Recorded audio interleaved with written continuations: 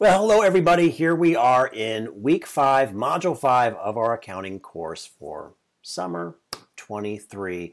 Hey, I think I've got all the grading updated. I was out of the office last week, so I apologize for that delay. I know that some of you have been waiting on some grades, so I appreciate your patience there. But everything is up to date as of right now at 4 o'clock in the afternoon on Thursday. So we should be all updated at this point. If you see anything missing, let me know. And also remember, if you do have any late work, if I see there's nothing in that Dropbox, I'll put a single point value in there. It doesn't mean that's what you earned. It just says, hey, turn this in. And then once I see it's been submitted, I'll go in and grade that for points. Again, there's always a little deduction on points for late work in most cases, but you don't want a 0 because that really hurts, and that can bring you down to a letter grade that you may not like. So, all right, so that takes care of all of our grading stuff. Also, let me talk about the midterm. So I read all of your progress journals. I know there were a few comments about the midterm, but it was difficult and a lot of, I guess, anxiety over that midterm. Overall, the grades were great. I mean, kind of like pretty much where I like to see them at this point in the course. The average was 91.4%. So pretty good, and I know, again, that's the average, but that's, I look for that. I look for some outliers. I look for if there's any questions that are just everybody's missing them, and there's really nothing that's stuck out. And the course average is looking really nice. Right at that, almost that A level, which is technically a 92, but we're almost, at an A.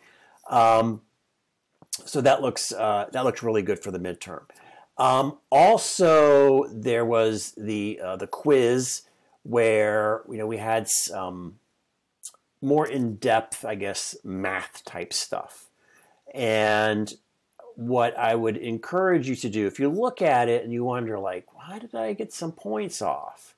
Well, it's almost always because you're not showing work. For those of you that showed work, and I'm looking at it going, okay, they gave it a try, they're doing break even, but the answers, the numbers aren't right.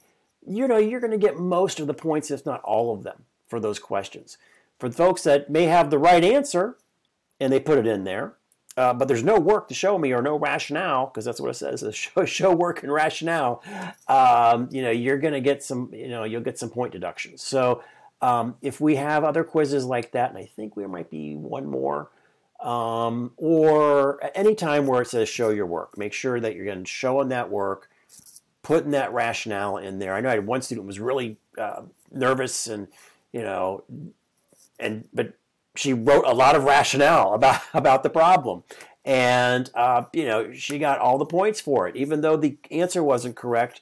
There was a lot of narrative that went along with it, and I could see that, yeah, this student's trying. They're trying to apply the concepts. They know what the concepts are. Yeah. So, but when you don't give me anything, it's kind of tough. So, if you weren't happy about those quiz grades, I think that was quiz 4. For some of you folks, it's usually a work issue. So make sure you show your work on that. Okay, so let's talk also about the case study that is due at the end of this week. Some of them have already been turned in early, so great job. And the ones I've graded so far are fantastic. Perfect. Exactly what we're looking for. But you may be saying, Chris, so what are you looking for? Well, read the instructions. If you read the instructions, you're almost guaranteed to do well. Okay? It's really that easy. It really is that easy.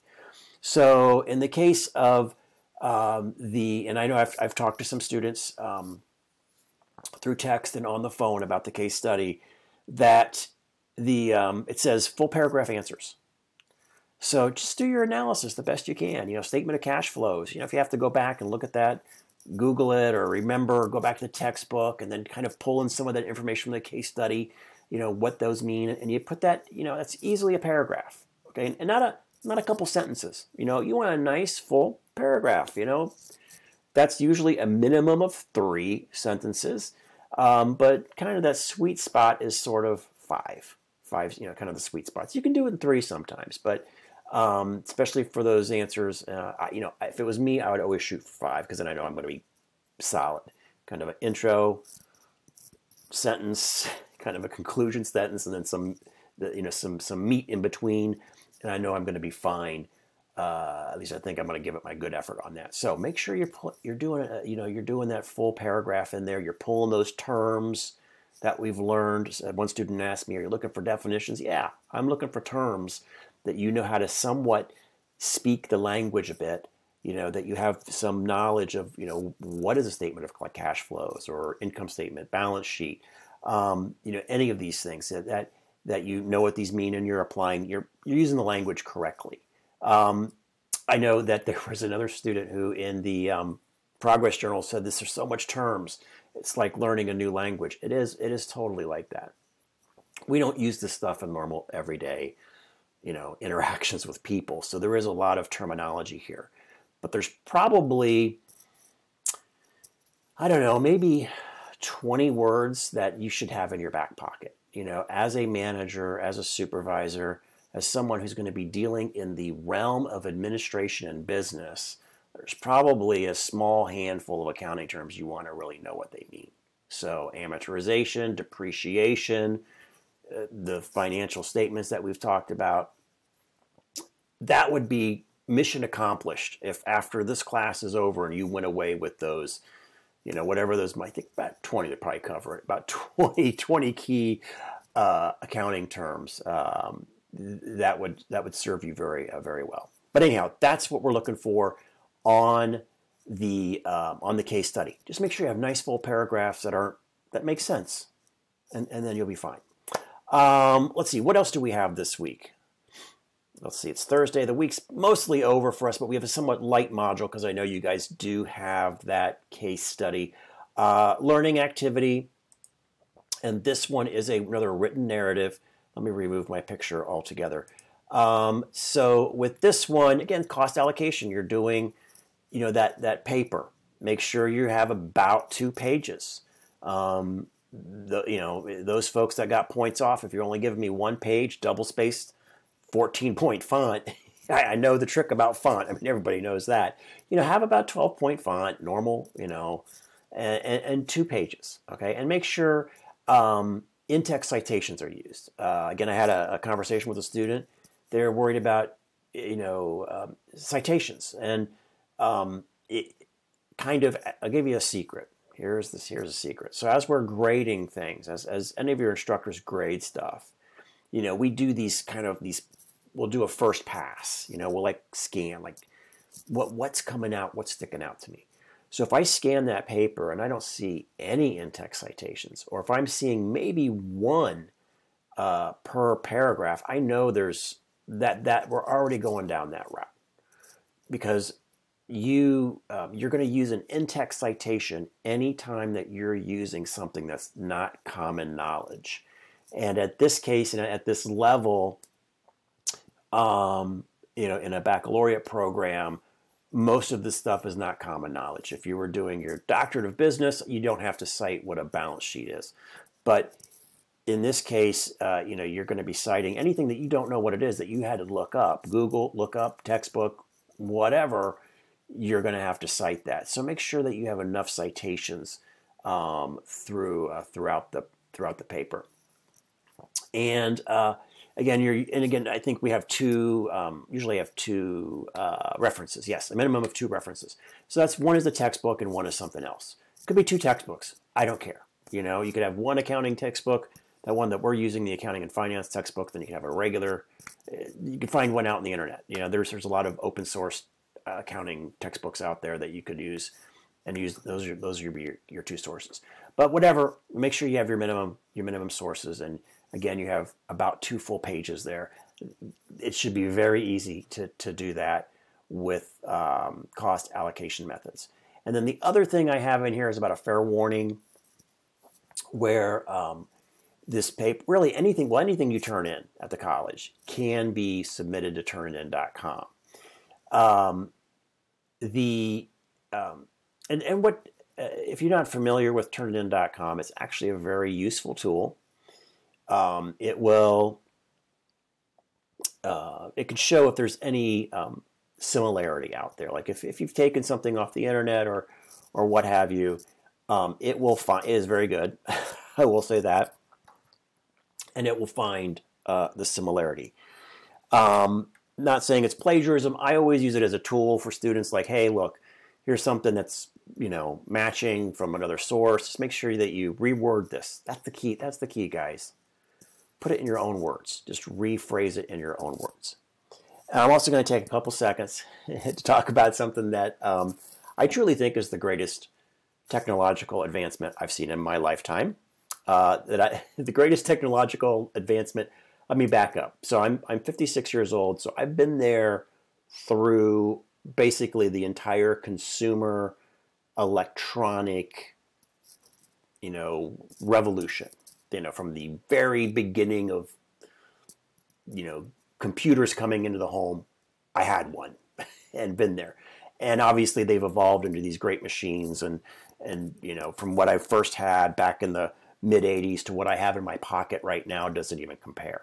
But that was an evolutionary process. Very fast, but it was an evolutionary process. What's happened over the past 12 months has been pretty astounding, and that's with ChatGPT. I think it is one of the greatest tools I've ever seen, period. It's just amazing. You know, this course won't really address that, but I'm going to be bringing that into another course that I teach, that we're going to integrate it with evidence-based decision-making and using AI tools. But that's another class. But I guess the one thing I want to say is ChatGPT is amazing, and it's going to change the work environment greatly. So become familiar with it. And if you are already familiar with it and are using it, know that Turnitin.com can now detect AI. It does a pretty good job at detecting the general output. I'll be very careful here about detecting the general output of GPT 3.5 and 4. Okay, and I'll just leave it like that. Okay, because it's a relatively new feature. So if you have been using ChatGPT for any of your assignments, I would recommend that you do not use the unaltered output that comes from ChatGPT. Okay, because it will be detected in the plagiarism checker. But that doesn't mean I'm anti-ChatGPT. Again, I think it is the most amazing thing I've ever seen. It blows my mind. If you don't know what it is, watch YouTube videos, pour yourself into it, learn it. It will be eventually integrated in Microsoft Word. In all the Office products is what I've seen is going to be integrated into those products.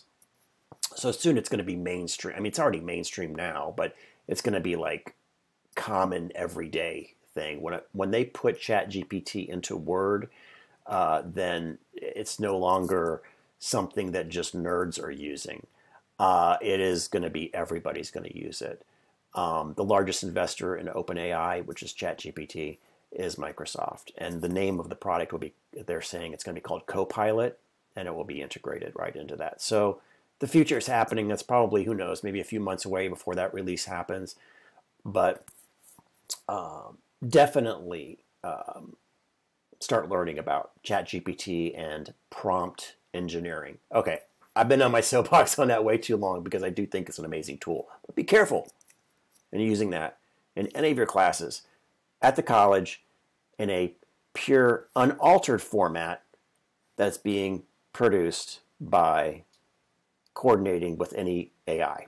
Okay, so there we go. I think I said that probably if you pick apart the words. So there you go. All right, so we have that. Again, I think, just read the assignment, follow the instructions, and everybody will be fine, and you'll get the full points. All right, I think, let me check my notes here. I think that covers everything I wanted to talk about for this kind of week coming in late here, but I think we're finally caught up with everything. Again, if you guys have any questions, you can text me, you can email. Best ways to get a hold of me. Obviously, I'm shooting this from my home office today. But again, let me know if you guys have any issues. But oh, and just one other word. I know some of you are worried about points and doing well in the class. We do have some extra credit available coming up, I think, in the next module. You'll definitely have it before the end of the class. So if you do feel like you need a few extra points, if you're on the cusp of, if your B is a little, just on the cusp of an A, you might want to do that. So up to you.